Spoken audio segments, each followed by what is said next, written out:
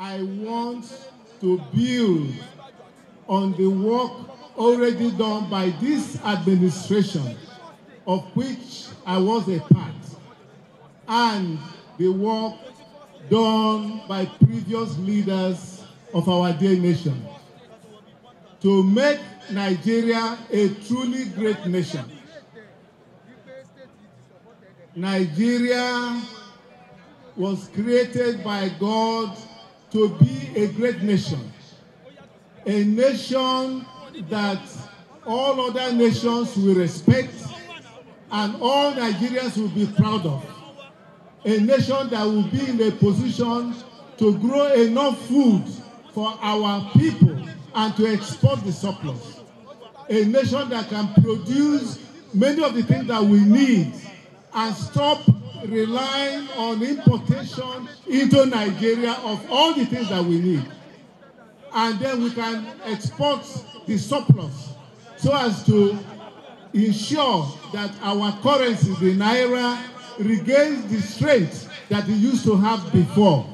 This Naira used to be stronger than the dollar, and it can still be achieved.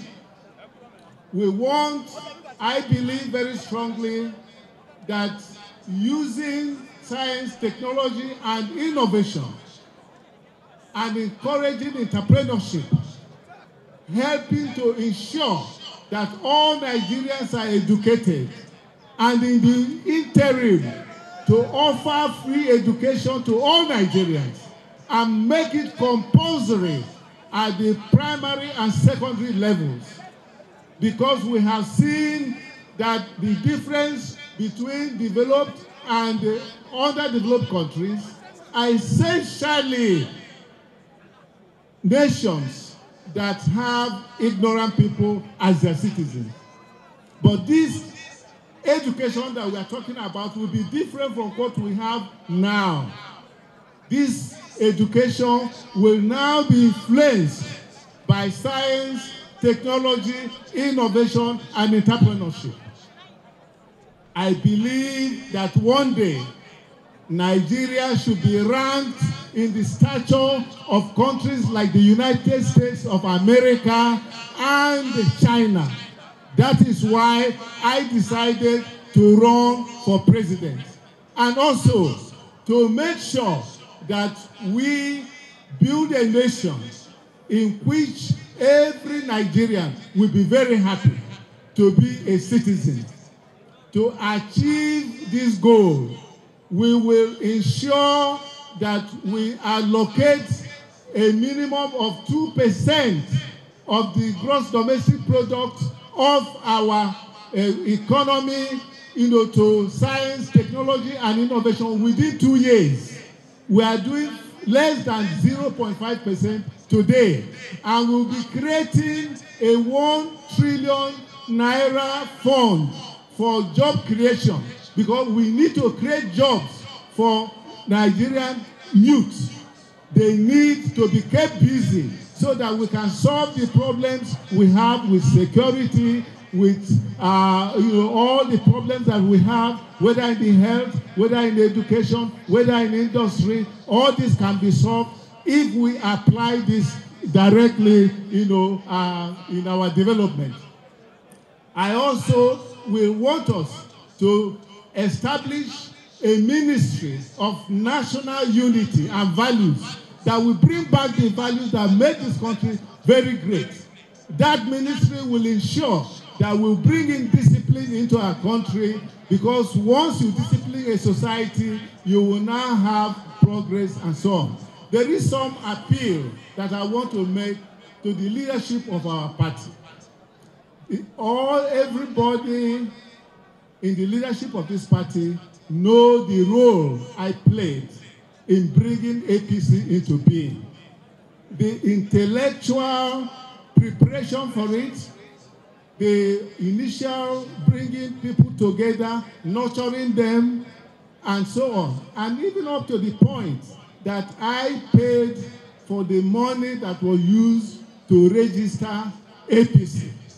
I would like to say that the motto of APC is justice. You have peace and you have unity. And we must uphold that motto, because wherever you have justice, you will have peace. And the way you have peace, you will have prosperity. And I say this because I believe very strongly that Mr. President, who has done so well, we know his achievements. Many people don't even know it. But those of us who served under him, we know it. And we are proud of you, Mr. President. But, Mr. President, what is very, very important, exceptionally important, is that we must ensure that this justice is upheld.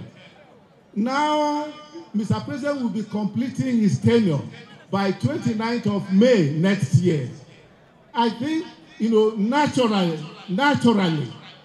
it should be somebody from the Southeast. I'm not saying this because I'm from the Southeast. Somebody from the Southeast that will now replace him. And that will give the opposite of South versus North and Christian versus Muslim. And it will bring stability to our nation.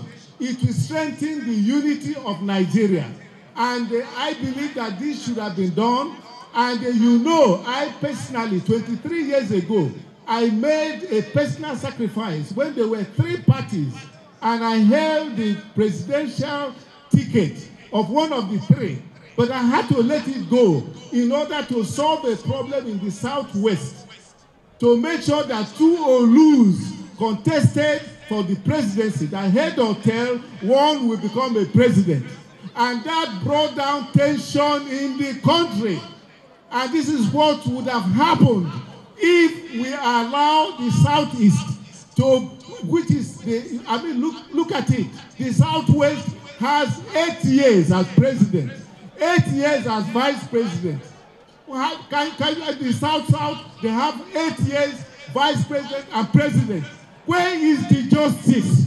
Where is the justice? Where is the justice? We need to do what is right. May God bless Nigeria. May God bless our party. I thank you so much.